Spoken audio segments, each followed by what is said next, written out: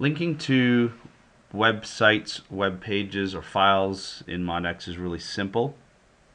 You can pretty much link to anything on the web. You can link to an external website. You can link to an internal page on your own website. You can link to a PDF, a Word document, an image, a video. You can link to YouTube. Pretty much anything that has an address or a location on the web, you can link to it from within MODx. And how you do that is by highlighting the text that you want to link. So I've got three set up here as examples. Link to an external website. So let's use external website here. And as soon as I highlight some text, you'll notice that this particular icon becomes active. I can also link from an image as well. So if you have an image, you can click on that and this will become active. So I click on this little chain icon, and here, because I'm linking to an external website, I can put in the address of the website that I want to go to. Now the target is important. That tells the browser, am I going to open this new location in the same window, or I can open it in a new window. And that's very important because when you're linking to an external website, it's always best to open them in new windows. That way it leaves your website still active on the screen. So I'm going to insert this.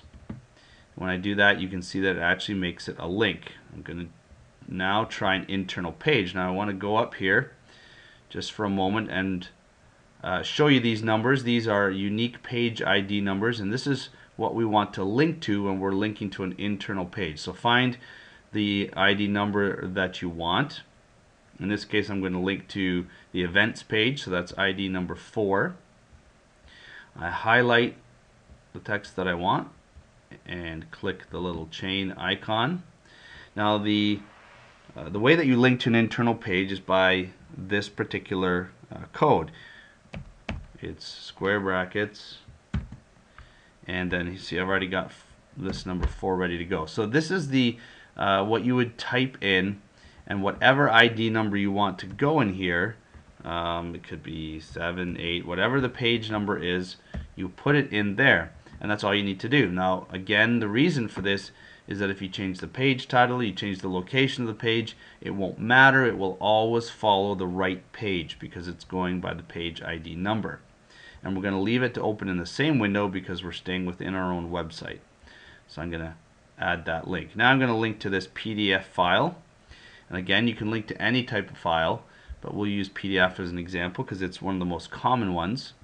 So I'm going to click on the chain link icon, and now this time I'm going to click on this little browse icon. And when I do that, it opens up the MODx browser, and I'll just size it here so we can see it. The MODx browser, and depending on what your access level is and what's been set up, you might have different folders here. But the MODx browser simply is like your computer browser or Explorer. It's just a listing of files and folders. So I'm going to click on the files folder, and I've already uploaded this this MODx PDF. How to upload files from your computer onto the browser: you right click on the folder that you want to upload files and choose upload files, and this upload files dialog box comes in view. I click add, and what it's going to do is basically give you your Explorer window that you can browse your computer, and you can choose the files that you want to upload. Now there might be a file size restriction on uploads. If there are, you can contact us or your website developer, and they can often increase the size of the upload that you're allowed. I think the default is set around 8 megabytes. So I want to link to this PDF. I'm going to make sure it's the right one. I highlight it and click OK. And now you'll see that the location and the PDF is put in the URL field. And I'm going to say open in a new window because I want to open this PDF up in a new window. So I'm going to hit insert, and now I've got all 3 pages linked. I'm going to save this page,